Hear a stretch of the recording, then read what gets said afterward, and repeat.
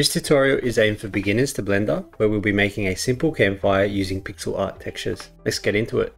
First off, in a new scene, you want to go into Add, Mesh, and add in a new cylinder. Bottom left corner, you'll find a Add Cylinder interface. If it isn't open already, just click to open it. And the only thing you need to change is the vertices. So you're going to go into that and change it to something like 6. And now we've got a basic log shape. Now I want it to face the front view. So I'm going to click 1 on my number pad, which will put me automatically into front face view. And I'm going to rotate it RX on the X axis and type in 90 to rotate it exactly 90 degrees.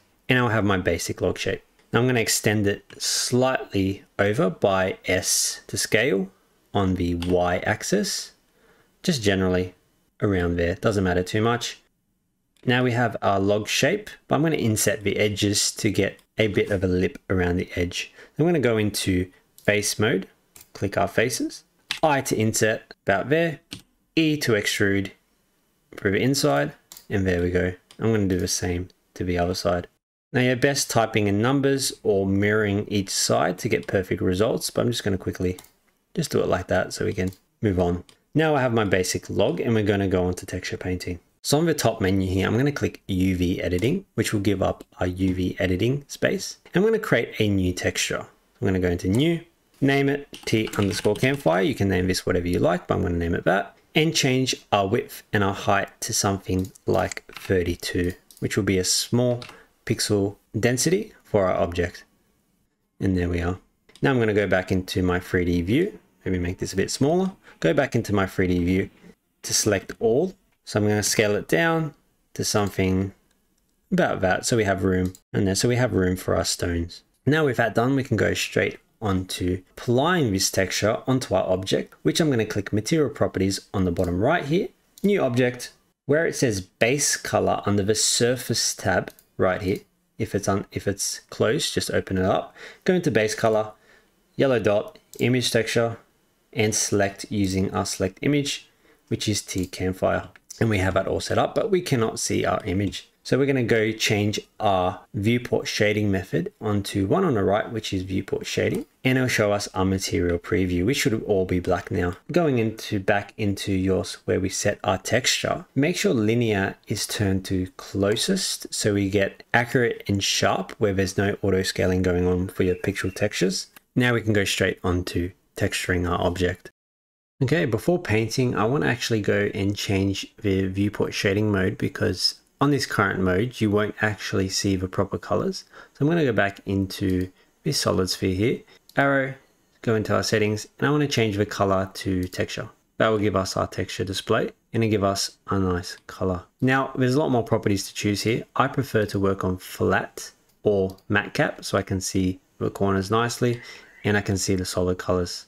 Now going into texture painting, I'm going to change from object mode into texture paint. And before we start painting, I want to scroll over, just using my mouse wheel, right to the end and select options here. In options, you have an option, a setting named bleed. 2 is a bit too many, but I'm just going to set it to 1 because I prefer some bleed so the objects can wrap nicely, especially when they're irregular shapes and not perfect circles or perfect squares. Okay, now we can paint our shape a solid color. But before that, we're going to select our faces, which we want to paint. So I'm going to start off with the outside of the log. So I'm just going to Shift Alt left click, clicking on the edges and getting all our edges over.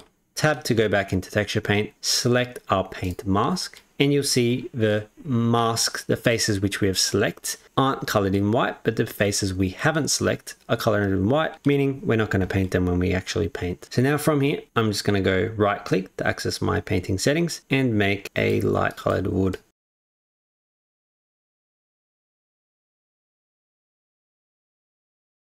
Now you may notice there's some leaking on the sides here, which is an easy fix. If I press tab to go back into edit mode, deselect everything, I want to select these sides again and move them to a different spot.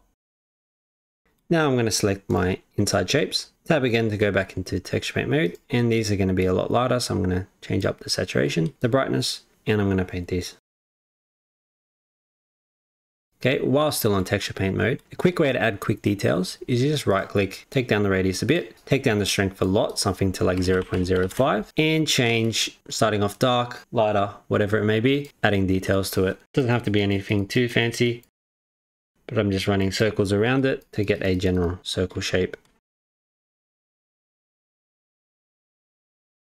Now I can go into my log pieces, making sure to select the edges, and going back into texture paint mode and doing the same here. I want to pick a much darker color because it's going to be charred wood, drawing in lines of a grain of a wood.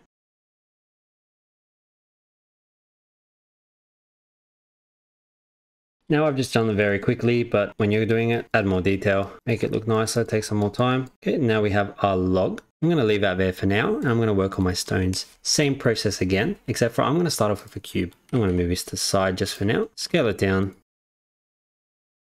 Loop cuts with Control R and stretch them out on the x-axis, on the y-axis to make a general stone shape. Another loop cut, scale, and we've got a general kind of stone shape. I'm going to go in my top view with 7 on the number pad, change the vertices mode, and make it a little bit less uniform.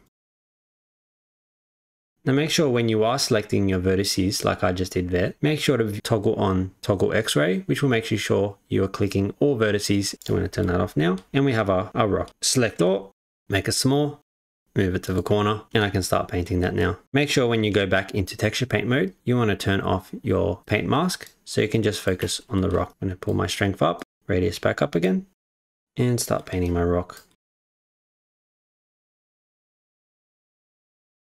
Again, make it lighter, pull down the strength, add some detail.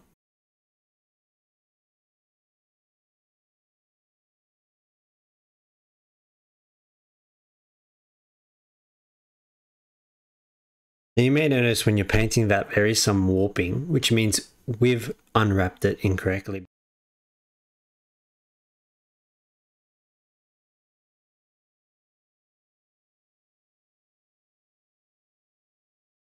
Now that we have our rock, we can just start duplicating, Shift D, and start making a general campfire shape. Okay, Shift D again, rotating it. Every now and then flipping it completely over, rotating it by 180 degrees to get the other side of a rock. Coming again, rotating.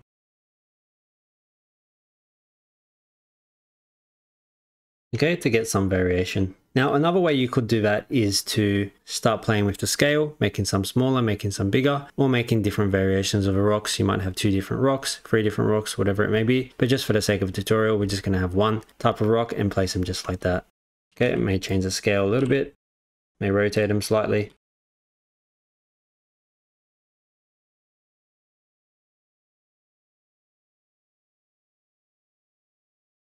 Once we have our general campfire shape, I can select my log, and we're going to be duplicating that now. I might make it a little bit smaller so it can fit in between the rocks. Shift duplicate them, move them over. Now this is a spot when I'm going to rotate it on the Y so I can get the different variations of a log so they look differently each time. Or again, you might want to paint some different size logs. Now with this, I'm just going to rotate them and place them generally.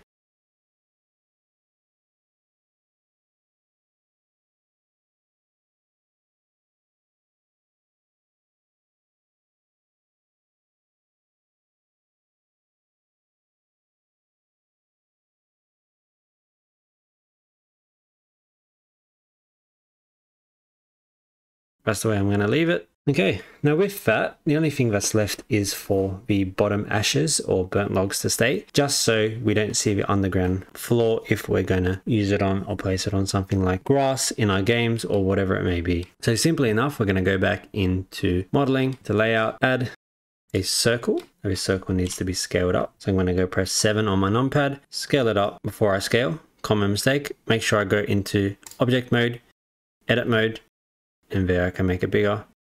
And just so it touches all the rocks. Press E to extrude it, scale it right in, and I should have a point here. If I press M to merge at center, I get a merging point right in the middle here. I'll scale this down, so add a little bit of elevation. Might need to pull some of these rocks a bit closer so they hide the edges of that circle.